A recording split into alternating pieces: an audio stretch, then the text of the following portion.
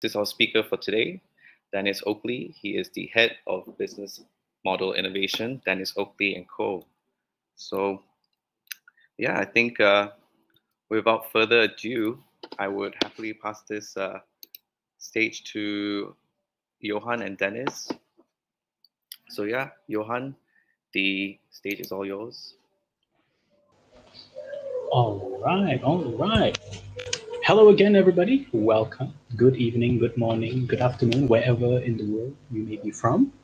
Today, we hope you're in the right session. Okay. Today, we are talking about fail-proofing businesses with Denis Oakley. Okay, and this event we're tying it directly with our global startup grind theme for the month, which is related to Global Entrepreneurship Week.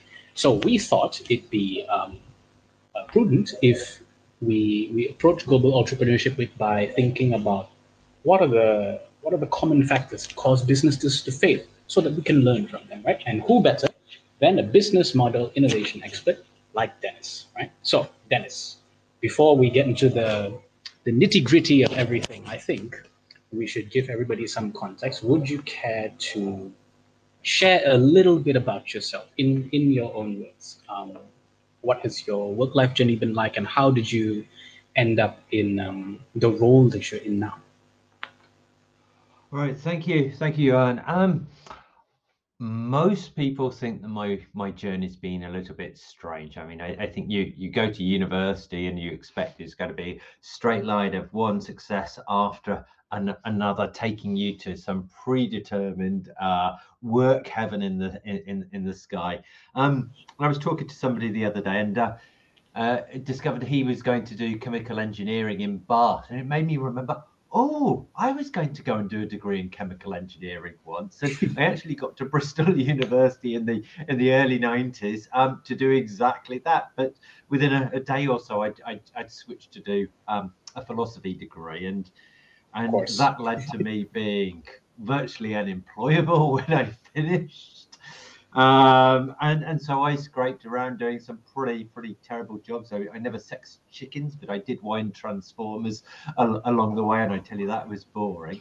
And for some reason I ended up as a railway engineer, designing high-speed railways. That led to me working with the European Commission, drafting some of the EU directives, and eventually putting a CE stamp like the ones that you find on every piece of electronics on the back of a $4.5 billion railway.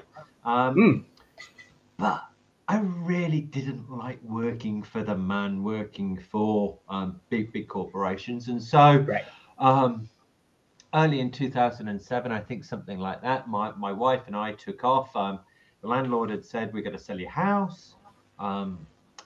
We'd got lots of ideas of starting a business that we'd had over summer holidays together, and so we decided to start the steel business.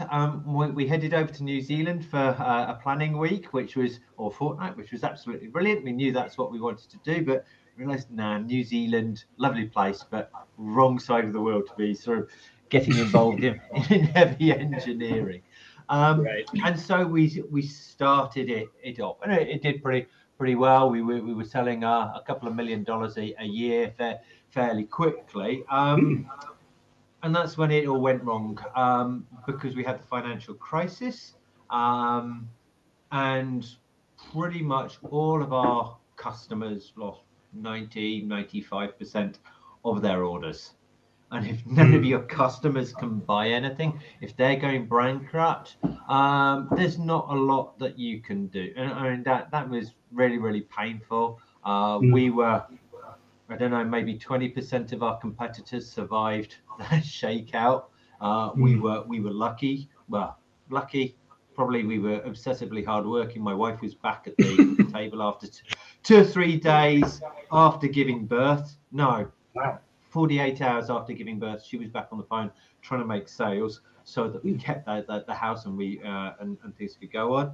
And for the next 5 or 6 years, life kept on being like that. We'd have one economic shock after another, and I realised that simply the business model that we were using was not good enough. We could never make enough money. We could never do well enough.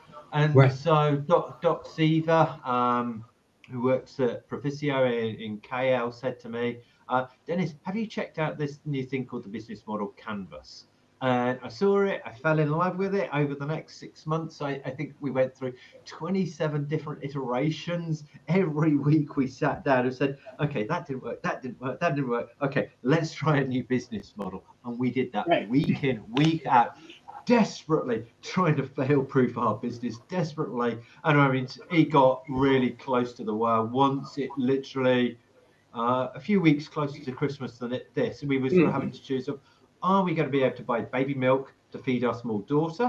Or are we going to be able to buy enough rice for us to have a Christmas lunch? And you can imagine having just plain rice for Christmas lunch, even if you're not a Christian, isn't a great Christmas lunch. It was that tight at times. And so we kept on putting the effort in, trying to find the business model, because cost cutting didn't work, marketing didn't work, none of the normal rules of the game worked. And I then started off, after I'd done that, make a little bit of money on the side as the business started growing. I started doing business models on Fiverr, $5 a piece, and then it was $10 a piece, and then it was $50 a piece, and now I think it's about $1,000 a piece on Fiverr for a business model. Most of the time, I don't say yes any longer, so I'm not entirely sure about the price there. And it was constantly looking, trying to understand where you can find sources of advantage for a startup, for a company. What's going to set you apart? How can you survive when all of your competitors die? And I've seen that time and time again in my own experience. And frankly, guys, I like surviving. It hurts. It's brutal sometimes. You scream with frustration. I mean, sometimes I put a pillow over my head when things have been really tough and just screamed into my pillow.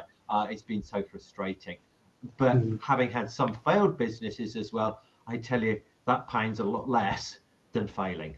So that's a little bit about my journey, and I'll hand it back to you, Johan, for any questions as deep as you want to dig. I'm an open book. Okay. Oh, thank you for sharing. Hopefully, if you get famous, really famous one day, and somebody needs some extra juicy details, personal ones, then maybe they can refer to this, right?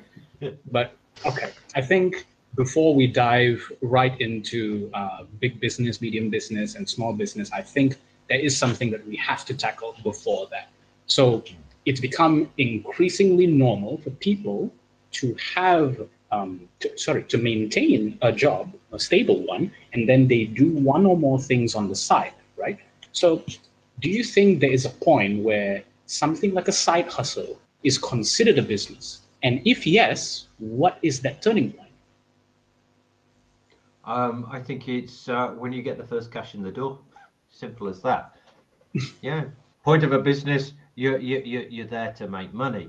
When it legally becomes a business, sometimes it's taken me a year, 18 months to actually go out and form a company. Some businesses, honestly, I've been bad. I've never paid tax on because it never got to that stage. It was too difficult in the country I was living in at the time, or because the additional admin load was going to slow me down in the months of starting up. But frankly, when you got a side hustle and when you're making money, that's a business. The question then is, how are you going to grow it? Yeah. My wife used to buy handbags, some designer handbags off one site and then resell them on another site. And she'd make, in Malaysian terms, 25 or 30 ringgits. Okay, it was nice for pocket money, but the supply, the amount that she'd actually make on each handbag and the hassle, it just wasn't worth turning it into a large enough business that was worth registering for formally. But when somebody likes what you're buying, what you're selling, you've got a business. It's then technical. Yeah. All right. So then how would you define a big, medium, or a small business? And in the case of what we just talked about, side hustles, would they automatically fall under a small business category, or are they a separate thing onto themselves? What do you think? So I spend a lot of time looking at statistical data about the number of companies, and so looking at something like truck drivers and people who are moving stuff around. Just an example, in the UK, you've got about 68,000 limited companies, so formally established by people with 0 to 4 employees in them who do trucking. You've got about 2,000 that have got 5 to 10. You've got about 500 that are 10 to 25, and you've got about 30 or 40 that employ more than 500 people. Right. So statistically, a big company is 500 people plus. The number of companies that employ less than 1,000 people is 99.8% of all companies, at least. Right. Okay. Most companies are companies of one. Yeah, I'm a company of one. I like it that way. I'm choosing that to be that way because I don't desperately like managing people. But that is the reality for most people. You're going to be a company of one. It's incredibly difficult to become a company of 2 or a company of 3. You've either got to be making a lot of money, or you've got to be getting money from your savings and putting it into the business and hoping that you can be making enough money to pay for all these people before you run out of money. And that's the hardest thing, to go from a company of 1 to a company of 2. Right. Okay. Now that we have some numbers to put to the big, medium, small, would you say that anybody, if they sell something internationally, does that automatically classify them as a medium scale business, or is the ability to sell internationally irrelevant to how you would be classified? I think it's irrelevant nowadays. Maybe when I first started out, in my first business in 2007, we sold internationally from the word go. Actually, we didn't sell anything until our head office was in the UK, and we moved all of our operations into Kuala Lumpur. Yeah, but under all UK standards, we were a micro business. We only ever employed, I think, about 10 or 15 people with that business, and they were all employed in Malaysia. So it's so easy. Selling on Fiverr, you go and sell on Fiverr, boom. I've sold to 72 countries on Fiverr. Yeah, it's so easy. That's irrelevant. The world is small, the world is flat. Okay. So now let's get right into the meat of everything, now that we've set the context and we've hopefully clarified. So do you think businesses typically fail more due to internal or external factors? It depends what size they are. So people like me, just starting off, and I guess a lot of the audience here, and I'm going to be super blunt here. Frankly, when you start your first business, you're an idiot, because you don't know shit. You don't have enough experience. You've got to pick that experience up, and you pick that experience up by making mistakes. So your first 2 or 3 businesses, literally, you're making enough mistakes to learn how to do it properly. And a lot of those mistakes kill huge numbers. That it means they just stop going out of business. They don't make a big loss. And that generally is why most startups fail. However, if we think about things like blockchain or crypto,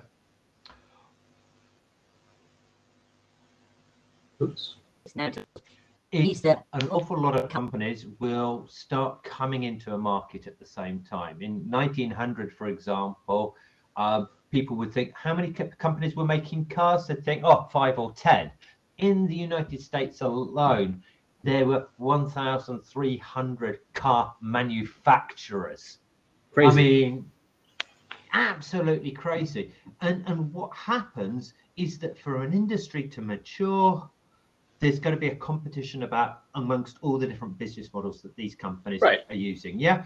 So a lot of companies are going to execute well. A lot of companies are going to have brilliant leaders. A lot of companies are going to make a brilliant product. A lot of companies are going to get their marketing right. Right.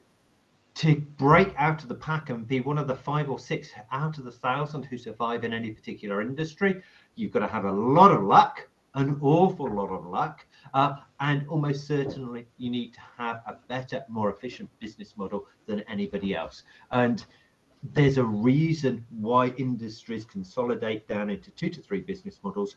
Those are the ones that deliver the money with the least effort. But none of the entrepreneurs know that at the early stage when they're starting. Right. They're just trying stuff out. They're copying from another business, they're copying from another industry. And it's like, nah, the Uber for this, nah, didn't work in that one. The Canva for this, nah, the TikTok for that. Most of the time it doesn't work. Right. Okay. So then in the context of big business, right, what are some issues that are unique to very large businesses? So it's entirely the opposite. So when an entrepreneurs go out and they find business models that work, they optimize, they polish those business models. Right. They work them so that they get every little bit of penny and benefit out of them. And that's how they grow into big companies. Telecom Malaysia, Tenaga, Maxis have all gone and done that. Google and Amazon and Facebook are on the way to doing that. But after a time, you get what are called anomalies. They are things that didn't made sense to do earlier in the life cycle, but later on, the industry keeps on doing them because they always have, not because that they continue to make sense. So, for example, let's talk about Tenaga National. Very, very simple business model in some ways. It buys coal, ships it into Port Dickson, sends it to a power station, distributes it off the grid to your house, which then sort of powers your camera to send me your picture. Now, what happens if you go over to the East Coast, say to Quantan, and you look at all the solar fields going up down there?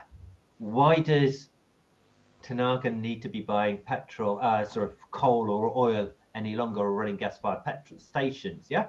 If you think about all the solar panels going up on people's houses, why does it need a distribution network? And we know about these things, but they're all chipping away at Tenaga's business model. The Orang Asli now are often and remote camping are often powered by solar energy.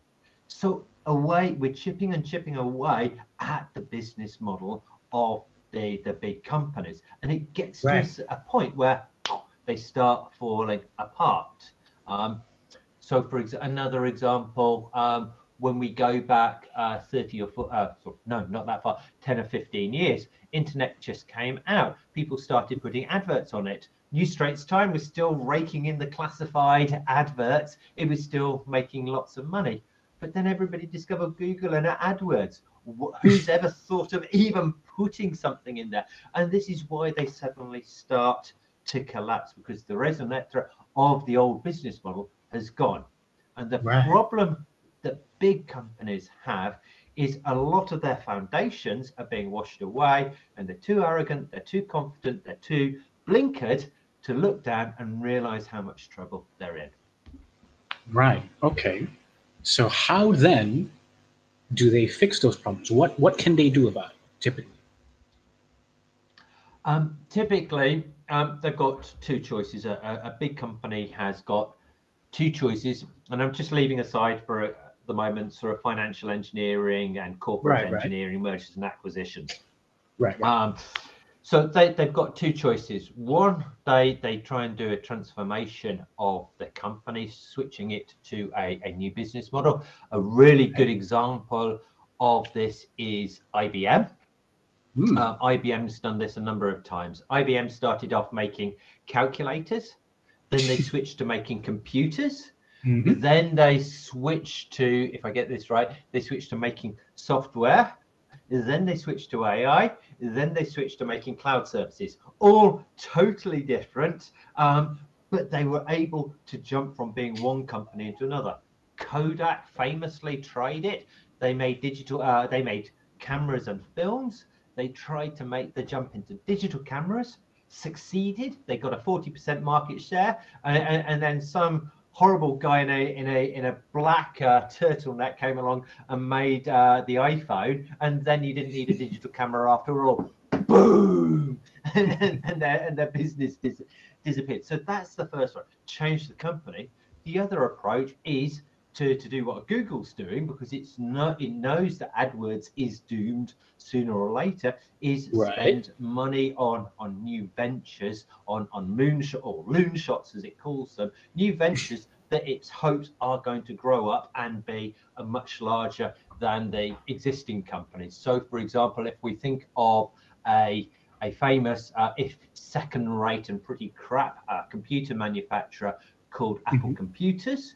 In 2000, they were going nowhere fast. They were continually flirting with bankruptcy. Now, Steve Jobs could have gone and done what Michael Dell tried to do, or did, and transfer them into a low-cost, sort of customer-orientated service behemoth. Yeah, but he says, no, I don't want to transform my company into doing that, because I'm going to be losing whatever, the ethos that he tried to create. So he said, I'm going to create new ventures, and a couple of those, the iPhone, the App Store, and all the other ones have created new businesses that are worth far more than the company that's still left in there somewhere that makes Apple computers, which is almost irrelevant on the balance sheet nowadays. And that's a classic example of business model innovation, transforming a company by coming up with new businesses that exceed the old one. Right. Okay. So that is for when we're talking about really, really big business, right? So now what about medium scale business? Because these can sometimes be difficult to classify, right? Because they likely have issues that are a bit separate from the big business, but also they are different enough from small business. So what do you think is unique to medium scale businesses? I think they're far more similar to large companies in many ways. I mean, the similarity is about 80-90%. Right. Yeah? Okay. I'll give you an example. I went to pitch business model innovation to a small company owned by a sort of Chinese-owned engineering company just outside Kuala Lumpur, who made, let's say, petrol tankers. And I said to them, okay, so this is what business model innovation is going to do. We're going to look at your business model, and we're going to understand who you are. We're going to look at opportunities and say, this is how your business model will transform. And then they said to me, but Dennis, we're going to be making petrol tankers on the same site in the same way at the end of it. And I'm going, no. And when a business model is on the path down, there's, frankly, about the only thing that you can do is niche down into a very protected niche that nobody else wants to chase. In the town I live in now, Loughborough, we have the largest bell maker in the world, and they make great big brass bells for churches. Right. The reason they're the largest bell maker in the world is no Chinese company has thought that it's absolutely worth bothering making bells, because nobody wants to make any bells any longer, and they make about $2 million a year making bells. So you can go and niche down into that. I mean, it's exactly the same, like Swan matches. People still make matches, but how many matches are used in the modern world nowadays, now that cookers light automatically and you've got electric lighters and people have moved to vapes? It's left behind by history. So you can be left behind by history if you want to hold on strong enough. That's a perfectly reasonable approach. The other thing is to say, okay, what competencies have I got? How can I change and start looking? But what I see, most small businesses don't realize how bad it's going to get. One of my friends used to be very senior at Standard Chartered Bank, and he he told me of this conversation that he'd had with, I think, the chairman of the Malaysian Small Business Association.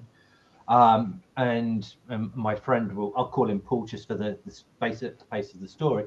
He said Paul said to the chairman of the Malaysian SME Association, I can't believe that you said that 30% of Malaysian SMEs are going to be bankrupt in the next 5 to 10 years. And the chairman of the SME organization said, well, that's all I could say, because I'd have been voted out if I'd actually said it was going to be the 60% that our research says. And this is how bad it's going to be. I mean, we're seeing it in the UK, in every country, just the way that AI, machine learning, IoT. I mean, I'm working with a startup at the moment that confidently expects to be able to reduce the headcount in the supply chain industry by about 80%. Wow. Yeah. And this is what people are playing with. Yeah, I know one of my friends, Dr. Sasha Ziskin, she's a radiologist with, 30 years experience in analyzing x-rays. But now startups with very little experience in medical technology their software can read the x-rays better than she can. Are there going to be any other radiologists following in her footsteps? No, we don't need them any longer. So there's this urgency of looking for new business models and how you're going to basically keep the business alive, because the business isn't what you do. The business is a holding company for the business models that you're using at the moment. Right. Okay. Very interesting. I've never quite heard it phrased like that. Okay. So, right, with the issues that you've highlighted just there, right? What would you say are the most common things then that SMEs can do to prevent these kind of issues? Do they have to have a dedicated person that's always looking out at what's new on the market? Do they have to make sure that they have a reserve fund? What are the steps that they need to be taking? I mean, cautious business management. Yeah, have some cash, have some talent, so that you're able to do stuff. Yeah, those are starter stakes. Okay. I'm going to talk a little bit about art history for a minute. It is relevant. Sure. So bear with me. So in the 1880s, there was this Swedish artist called Hilda. I'm just going to type it in. A.F. Klimt, if not quite spelt right. And she was painting really boring pictures of cows eating food in Swedish farms. And it's like, yeah, pretty, but pretty boring, frankly. And then suddenly she saw something, I don't know how, and she starts drawing pictures of squares and triangles, really modernist art. And she was the first European to be drawing modernist art, about 20 or 30 years before anybody else. And it's like, why the bleep did she suddenly start seeing the world differently? How did she see something that nobody else saw? In London last week, Startup Grind had Sir Martin Sorrell come on in talking about advertising. And they were saying, bravo, Sir Martin, you've grown a company to have revenue of $20 billion. Bravo, bravo. But nobody thought about the fact that a couple of Californians had looked at the advertising industry, seen it totally differently, and created a company worth $2 trillion called Google, who saw advertising so totally differently that with no experience of the advertising industry, they were able to create so much more value. Look at Elon Musk coming at the car industry, changing it around, changing the business models in there because he could see a different way of doing things.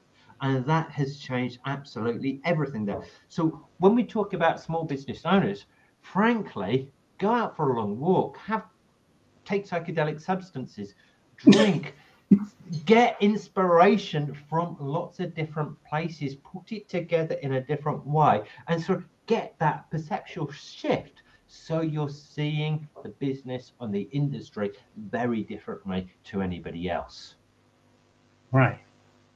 And that's your starting point for creating something of value, because the core of it, if you've got the same business model as anybody else, you can't get better results than anybody else. If you've got the same business model as anybody else, you will go down with the industry or you will go up with the industry, but you won't do anything better up other than slogging away for 20 years, being a little bit better than everybody else and doing what Sir Martin Sorrell does. Traditional business way, different business way, look at things differently, have that perceptual shift, create and use that to create a new business model and bring in all the money, baby. Okay. Right. So with that in mind, do you think that as people are going out getting inspiration and thinking about new ways in which they can innovate, right?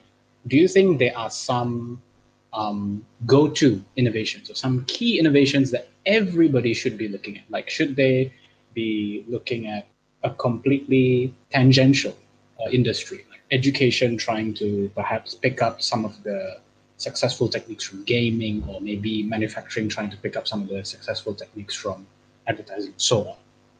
What do you think? It's going out, it's plundering, it's stealing. Don't worry about what your own industry is in. I mean, have some alarms set there, sort of tripwires, just to Right. make sure that your house isn't burning down. But frankly, you're better off looking at different industries, finding ideas from them, and putting those two together in a different way. And it's that playing with that that's, I think, far more important. So traditionally, over the last 50, 60 years, up to about 2000, 2010, we're in a time of normal business. Yeah, that was when people were optimizing business models, making them better. Managers were rewarded for efficiency and effectiveness. Yeah, reduce costs, increase sales, maximize margin. Now, the world that we're in, managers are going to be rewarded for insight and creativity, because too much stuff is happening too quickly. The rate of change is too fast for you to really get the benefits of effectiveness and efficiency. Yeah, Toyota production system out, business model innovation in. Right. Okay. Do you believe that there are some specific areas or industries that right now are in some dire need of innovation? It can be agriculture, finance, education. Do you think any? I think pretty much the way I look at it, if you've got little domain knowledge or experience in an industry, it's difficult to see the problems. But at the same time, if you've got too much domain knowledge, you can't see the problems anyway, because you've got too much experience there. Certainly in logistics, which is $8 trillion worth of goods and processes served, I know a lot about the problems. Yeah. And most of the technological solutions that are being put forward today aren't solving it. The industry is creaking. Healthcare is creaking. Aged care and dementia care is creaking. We're still using a business model for looking after old people, and I've run an old people's chain of old people's homes in Malaysia that is effectively the same as putting kids into kindergarten 50 years ago. You're putting the old people into a home that keeps them safe until they die, basically. And that's not a good way of looking after people. It's also hugely expensive because nobody wants to work in them. Education, similarly, why are we working off a 500-year-old model that was created to teach people classics and keep sons of nobles out of trouble? I mean, it's like, it doesn't teach people what they need. Lots of people know that, but we're unable to, nobody's yet found the right business model to transform that. So there's a huge amount of opportunity here. And we spent a lot of this talk talking about how stressful it is, how to survive, how to fail-proof your business. But right now, there have been two big business revolutions in the last 500 years. The first one started off in the UK, and fundamentally that in about 30 years, we went from having about 90% of people working on farms to having a huge number working in factories, with all the social and economic changes that involved.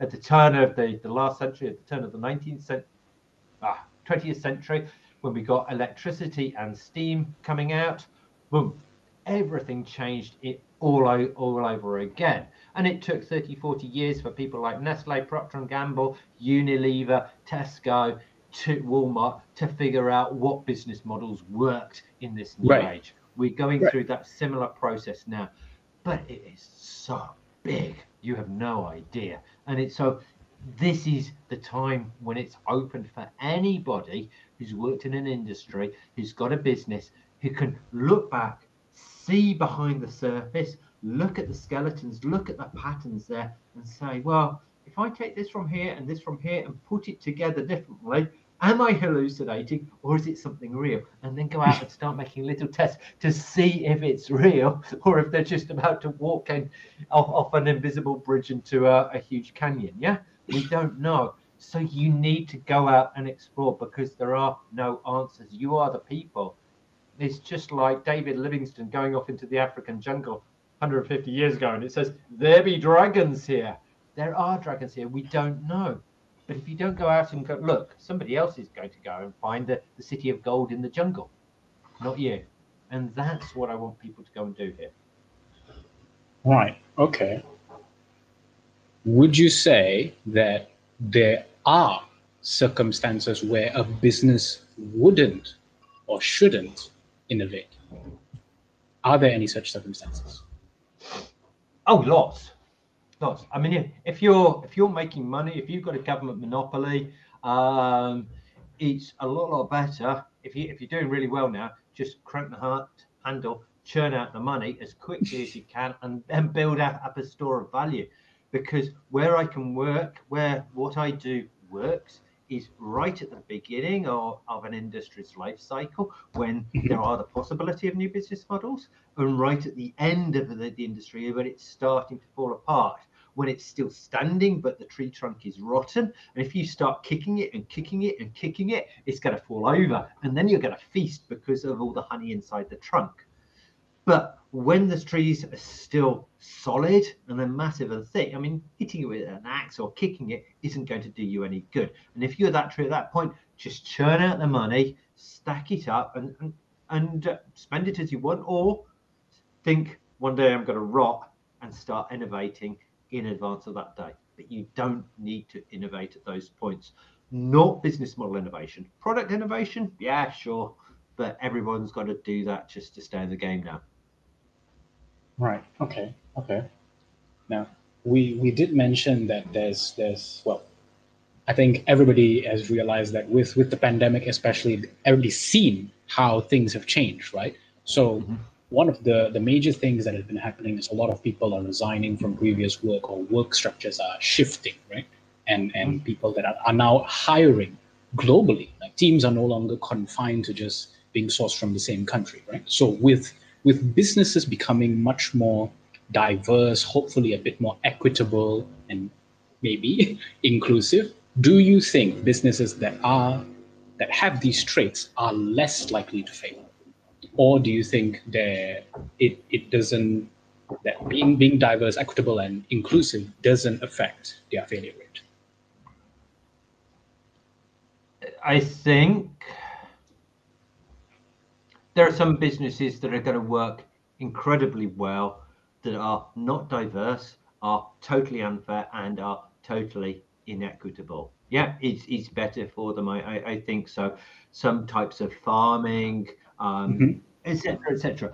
So it's not as simple as diverse or not diverse. But Right. Generally, if you want innovative companies, I think it makes a lot more sense to be diverse. And I think I certainly see it in Malaysia. And yeah, I'm good, because I don't live in Malaysia any longer. I'm quite happy to say this, but too many companies in Malaysia are monoethnic. Yeah, that significantly impacts their competitiveness, their understanding of the market and what it is possible to sell, how to make them more and more customer centric. So that holds them back. So I certainly think that if you want to be coming up with insights, challenging the leaders of companies, challenging the way that you're looking at the world is incredibly important. How you do that, there's a lot of different ways, but it's opening up people's eyes. Right. Okay. Okay. What role do you think education plays in helping reduce the failure rate of businesses? Because education is one of the big topics that we are covering for global entrepreneurship. So, what role do you think it plays? I think it makes it harder to innovate.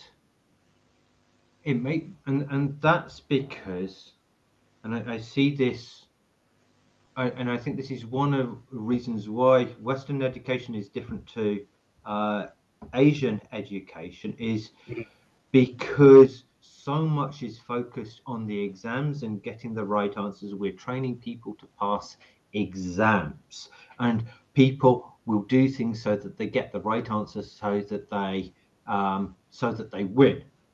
But in the age that we're going into, there are no right answers. Nobody knows what the right answer is. So the only way that you can win is by failing lots and lots of times.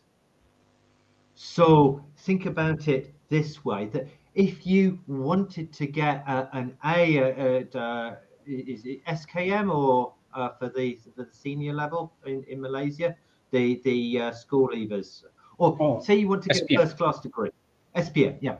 If you wanted to get a first class degree, imagine if the teacher said, well, we expect you to put in at least 10 essays where you get 0 marks because you've got everything so totally wrong, because you've been pushing the boundaries of your thought so much. Yeah, that would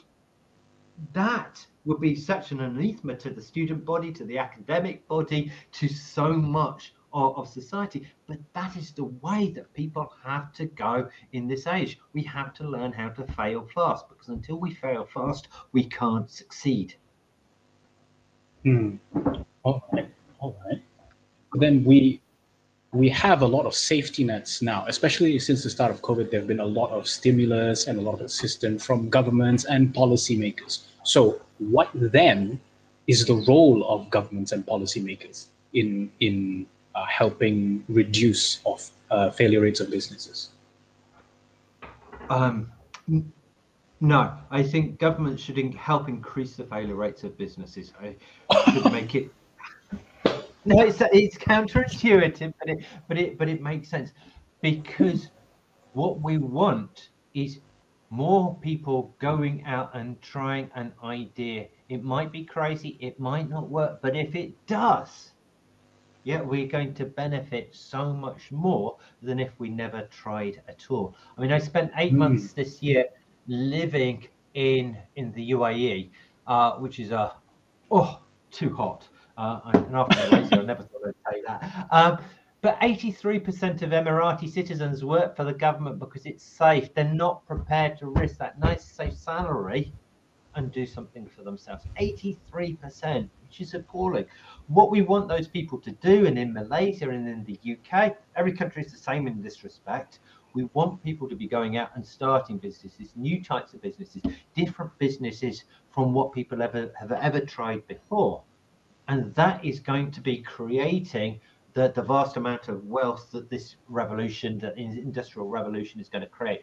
That's what we did, or people did, at the start of the 20th century. That's what people did at the start of the 18th and 19th centuries at previous revolutions.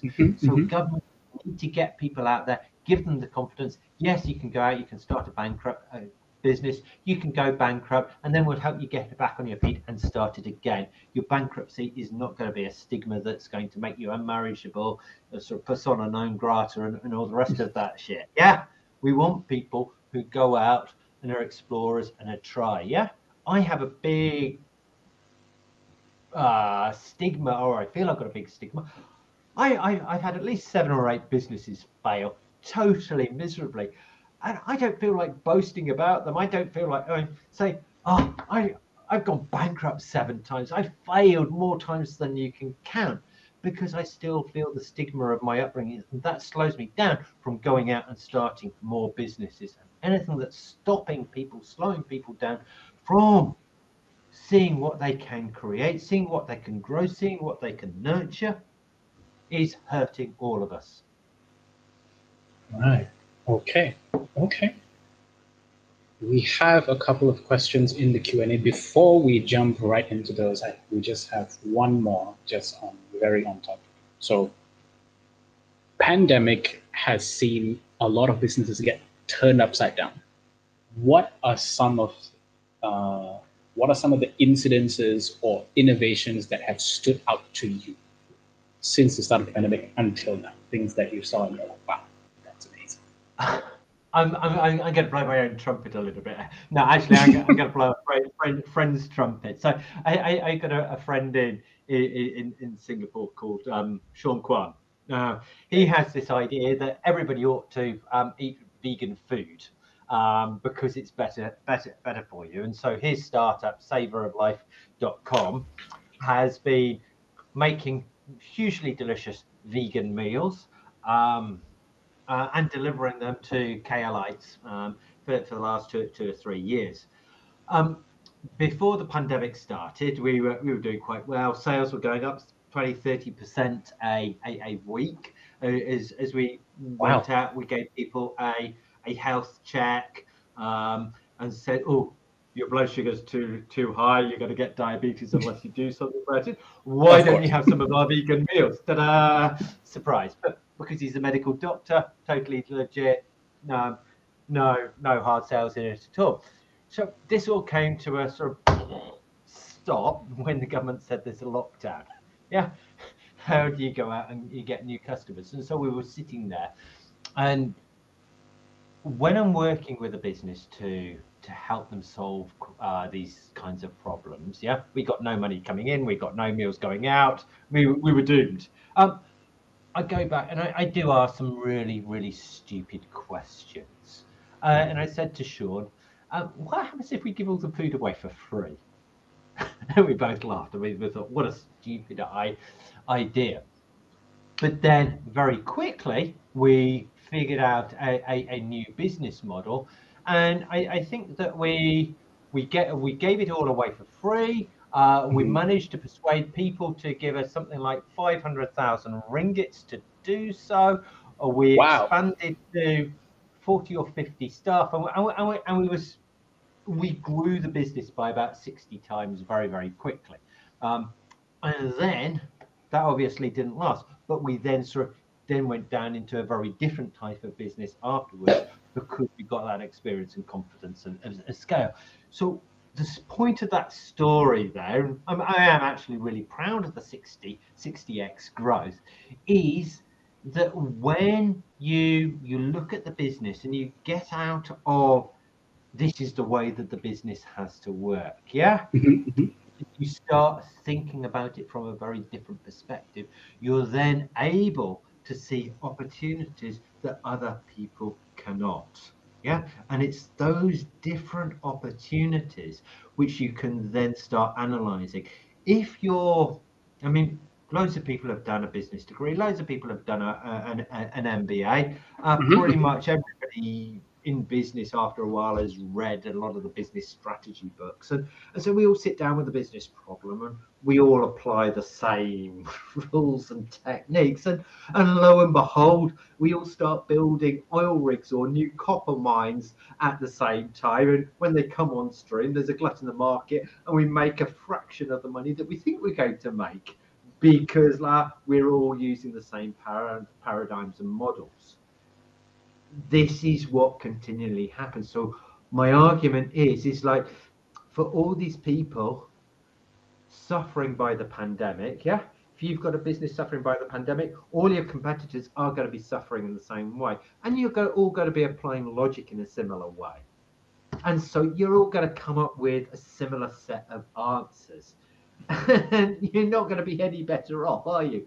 So you've got to twist your thinking so that you see the world differently. Yeah.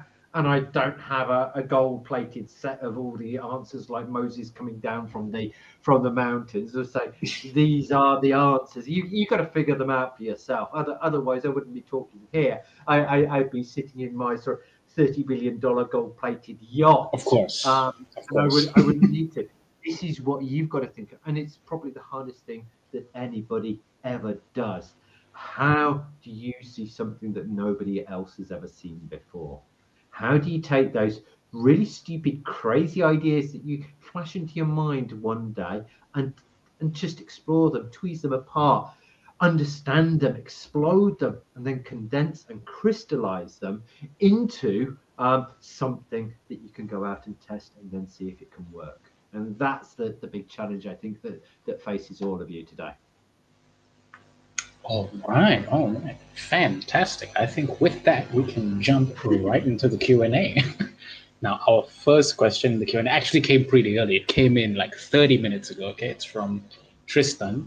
He said, good evening, and he would like your piece of advice to a young, aspiring businessman.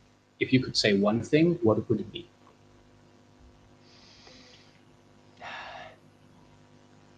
I'm going to say, get lots of sleep, spend a lot of time on self-love and self-care, and don't work too hard. Okay. Yeah, I can expand on that, but basically, if you're burnt out, you make crap decisions. The worse decisions you make, the more screwed you are. And I mean, I've discovered that 10,000 hours of meditation later, it's like you're a lot more chilled. What's losing that customer doesn't matter in the greater scheme of things. Yeah, that was 90% of my income that's just gone like that. Okay, but I don't panic. It's like, okay, I need to do something about this. Get back, and it's not a stress panic. It's like, okay, what are we going to do? And you start building up again. You become more resilient, and resilience is absolutely critical for every entrepreneur. Okay. Well, Tristan, I hope that helps. And now our next question comes from Nigel. He would like to know, what are some of the things that businesses should be aware of when there is a shift in the market, such as when the iPhone changed the whole mobile phone industry? I think you want to come pretty quickly to a judgment. Is this for now or is it forever? I think you answer for both. Okay, so well, that's the decision he's got to ask. That's the you've got to come to that, and you need to probably come to that within weeks or months rather than years.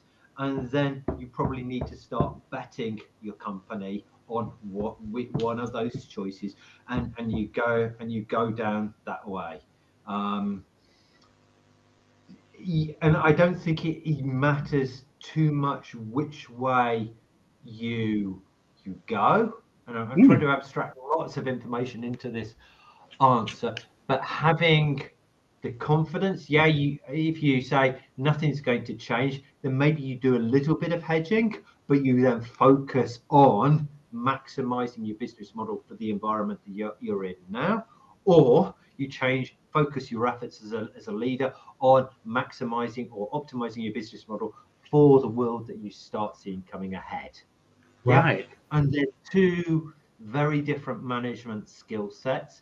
And from what I've seen, it's fairly challenging for managers to be able to do both well. I was talking to the CEO of an Indonesian airline. There aren't that many, so you might be able to figure it out. The other day, and he was totally focused on solving his immediate problems right now. Yeah, there isn't enough space to be going out and innovating, exploring right at the moment. And this is the reality of what happens when market shifts. So by thinking fairly early on about what's likely to happen, how bad it's going to be, and generally it's going to be worse than you expect. We've got enough data from enough industries. Look at newspapers, look at TV, look at oil and gas, look at General Electric, for example. It's worse than any of them ever expected. Making that decision early on, am I going to be focusing on the innovation or the operations? Yeah, if you're going to focus on the innovation, get some dude who's good at operations to be your COO and number two, and he's looking after the house. Yeah, and then you focus on creating the new company that's going to survive. Right. Okay. So another question we have. This one, I think, might need a bit of clarification from the question, from the person who posed the question, but I think I've got the gist of it. Haliana is asking, how would you convince conservative companies like SMEs in Malaysia to adopt this method? I think the method she was referring to at the time was making sure you consistently innovate and be critical about your current state. Haliana, please feel free to clarify in chat. I will just pause for a moment. Well, actually, I'm going to jump in, and then if Haliana sort of comments further, I'll do it. So yeah. a couple of things. I use the business model canvas an awful lot. It's a useful tool. It's not the be all and end all, but one very good thing that I do when I'm sitting down with SMEs is to get them to say, don't do your own business model canvas, but I want you to do your competitors. And we sit down, we do one competitor, then the next competitor, then the next competitor. Interesting. And a lot of the time, there's a bit of a, halfway through, when they see that all of their competitors, or a lot of the competitors, have got exactly the same business model as them. And they think, well, how am I going to get ahead of them if we're all doing exactly the same thing in the same way? And it's that awakening. And then they're starting to see quite often that, oh, he does it like that, does he? So if I do that, they're starting to see innovative ways of disrupting their competitors' business models. And that starts thawing things out. The other way, and this is less effective, but it does work reasonably well with accountants and logisticians. I did some work for, it was one of the plantation companies. And I sat back and I looked at they started off as a rubber, then moved into palm. And I looked at their management or the published accounts for, I think it was about 20 years, and looked at the key ratios. And it was clear there was a bit of a downward trend. And then I looked at other palm oil companies and it was a downward trend. And if you don't own land near a big city, it's a downward trend for lots of reasons. And you're then usually fairly able to clearly to say, well, this industry isn't working. What are the fundamental problems in the industry? And then starting to think, okay, how do we look at those differently? And they say, well, we've tried this, we've tried this, we've tried this, we've tried this. And I've had engineering managers say that to me and say, okay, that's great. So we don't have to waste our time on the obvious shit. Okay, let's start thinking about stuff that isn't obvious. Yeah. And so we're not going to do what Sir Martin Sorrell did. Yeah, we've got lots of people doing that, the obvious stuff. Let's start looking at palm oil or rubber or flour trading or whatever it is, sugar trading, and do things differently because the other stuff doesn't work. Okay.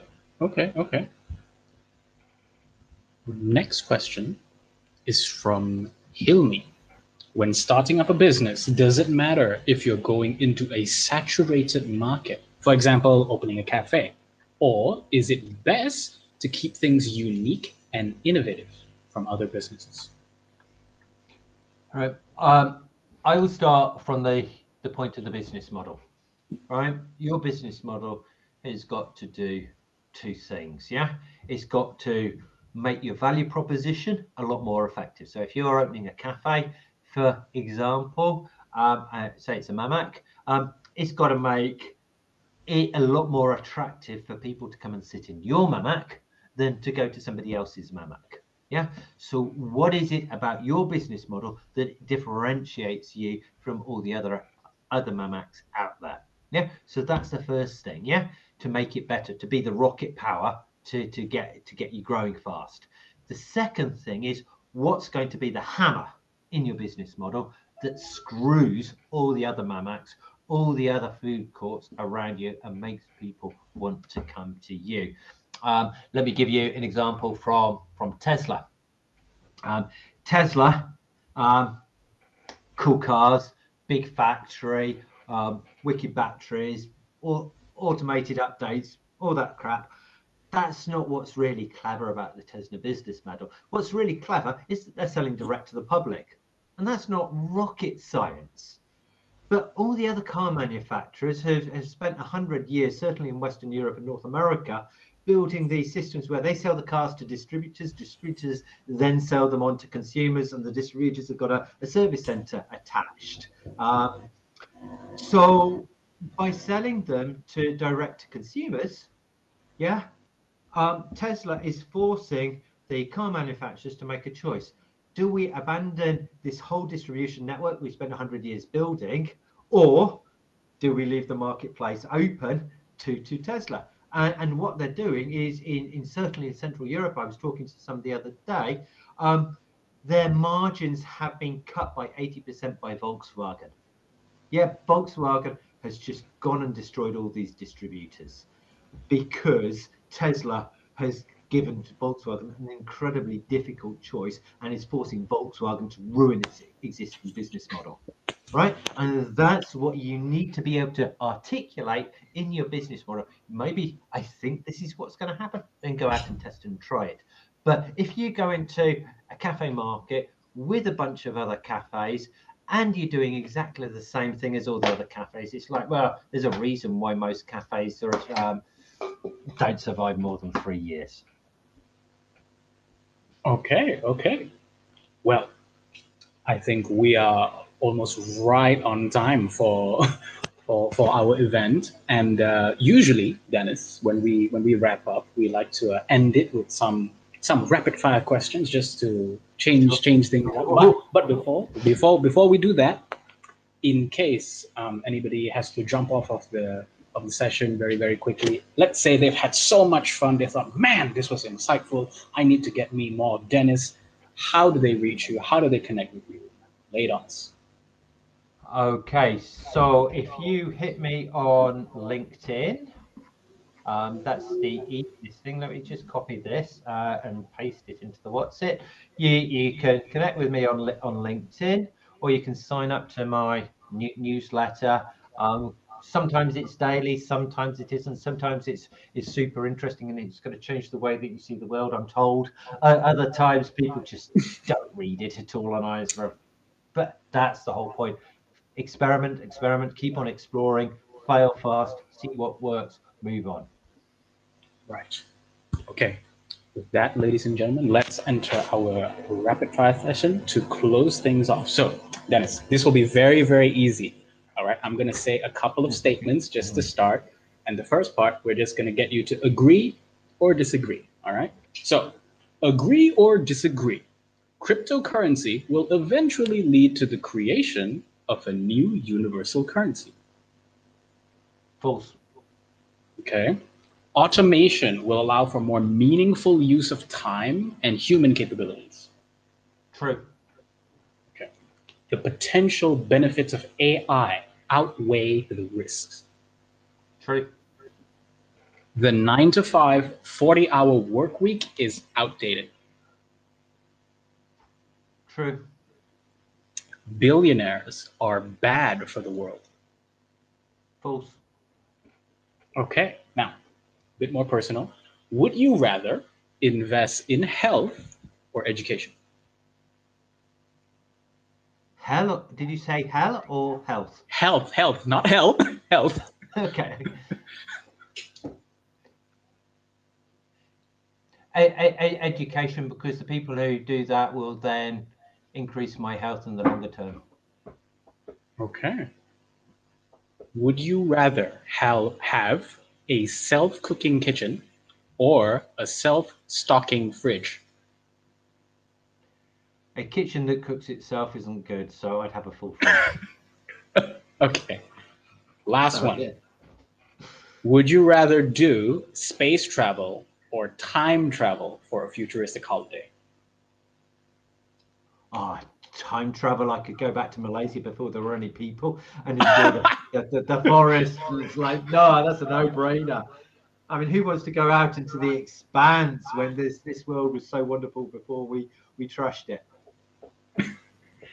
Okay.